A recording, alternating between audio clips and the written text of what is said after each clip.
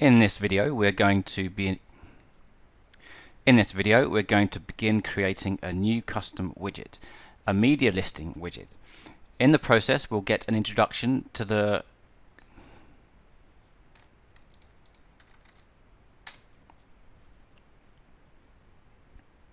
In this video, we're going to begin creating a new custom widget, a media listing widget. In the process, we'll get an introduction to creating and managing repeater widgets and learn about the repeater dataset, repeater interactions, and repeater styling palettes.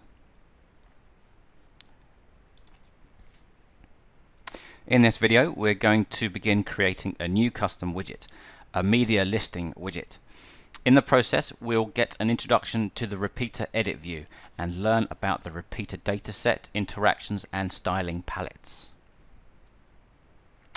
Now we're going to create a media list using the new Axis 7 repeater widget. We'll use this to showcase our books. A point to note for 6.5 users: the table widget is not adaptive, so if you want adaptive tabular data, the repeater is the way to go. Let's add a new custom widget to our library, name it, and open it.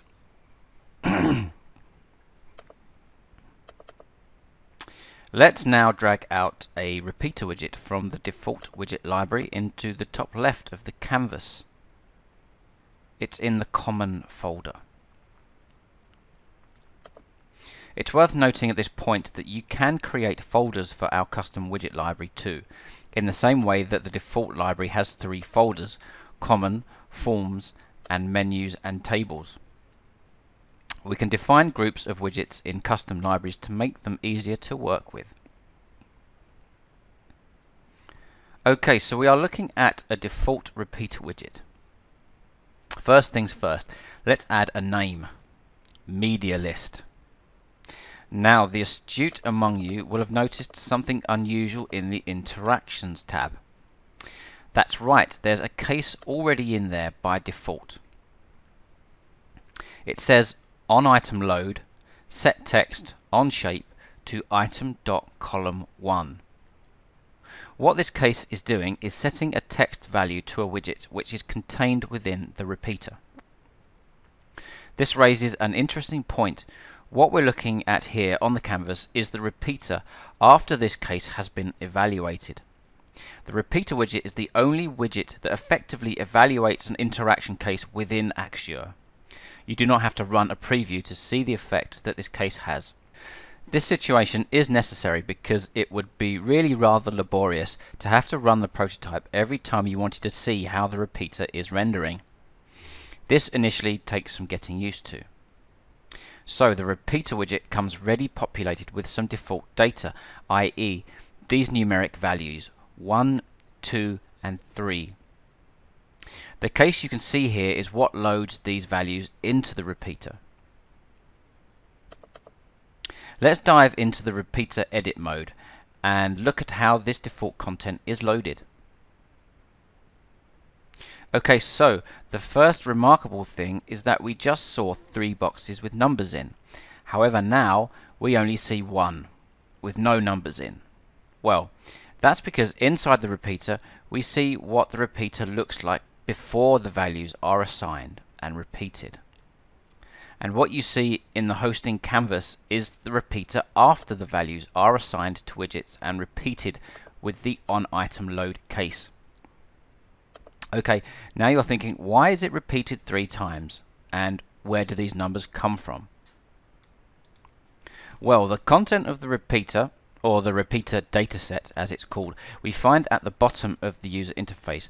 There are 3 repeater specific tabs. Repeater dataset, this is where we put data. Repeater item interactions. The cases in here define how the dataset is applied to widgets in the repeater edit view. And repeater style.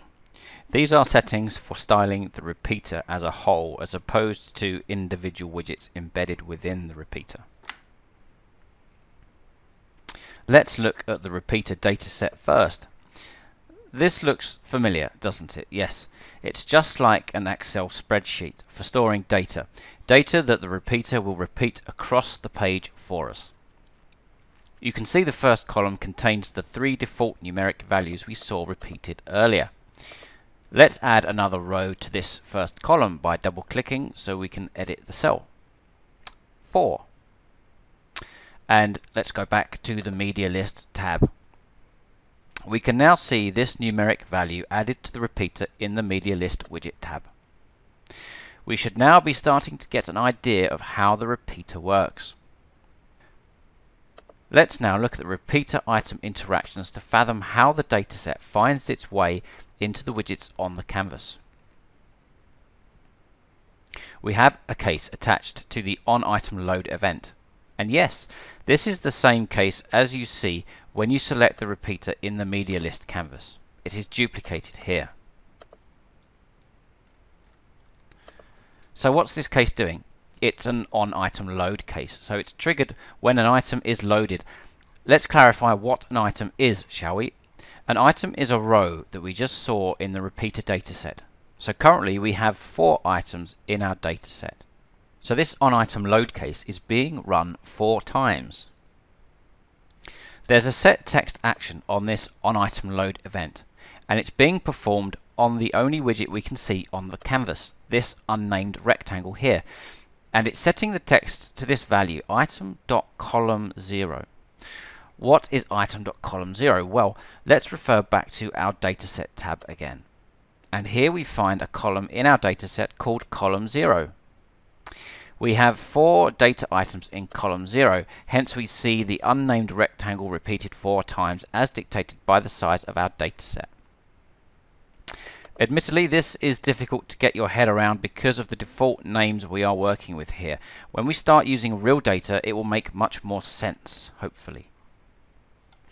If you Google Axure Repeater API, you will find a lot of useful references. For your information, API is an acronym for Application Programming Interface. Lastly, let's take a quick look at the Repeater Styling tab.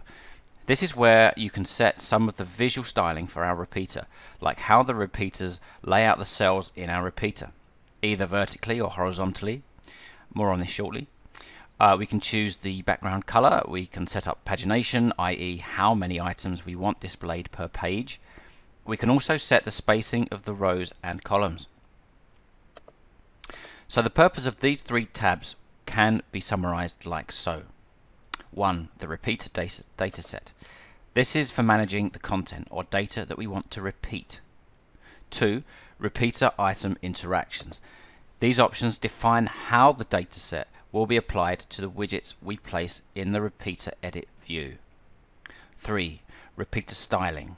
This tab has visual styling options for the repeater widget as a whole. Next, we are going to start customizing our repeater with some more useful data and creating some more widgets to display our data. It should make a lot more sense when we start naming our data columns and widgets with meaningful labels.